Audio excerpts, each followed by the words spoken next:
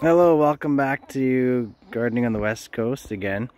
This is a plum tree, and this is the first year it's actually made plums. It's about, I don't know, 4 or 5 years old. I've had to move it about 3 times, so it hasn't had the best of luck, and it keeps getting this black knot. So I wanted to show you this because some people don't know what it is, and you shouldn't leave it on your trees because it spreads like crazy, and it will eventually probably kill your trees, and it spreads from tree to tree. So if you notice this thing, these fungus type growths on your trees, this is called black knot.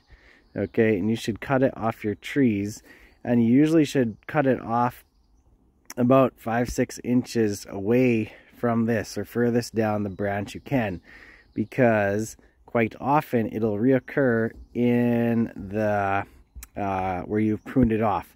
At the tip of the cut. So it kind of goes down, even though it's only showing in one area, it might be spread throughout the bark further along the tree.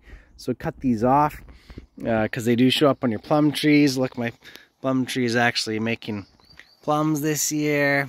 See them hanging there? One there, more there. It's not focusing. Some more over here.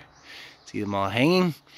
The aphids were really bad this year. I thought they had killed this tree, but I didn't care because I hated this tree. It hadn't made fruit so long, even though it was a beautiful tree. But look at all the dead branches on it. The aphids just nearly killed it last year. But it's coming back and it's making plums this year, so I'm happy. And look, this is my other plum tree, and it also gets black knot. So I saw a couple places on it where it has. I have to come around and cut it off. So you see right there, look at that. See, that one's growing for a while. It grows really fast too. Like, you leave it and it'll just take over your tree. It's unreal. So there's one, and I'll cut that branch, 6 inches back. Unfortunately, I'll lose a few plums. There's a plum there, another one right there. Sad, but trust me, it's worth saving your tree. Cut those off and get rid of them. Don't leave them in your yard. Don't put them in your compost.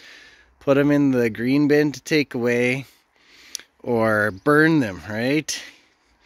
This stuff is a bad disease. Get rid of it quick as you see it. Okay, hope that teaches you something about black knot and saving your fruit trees.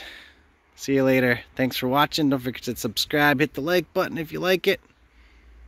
Later.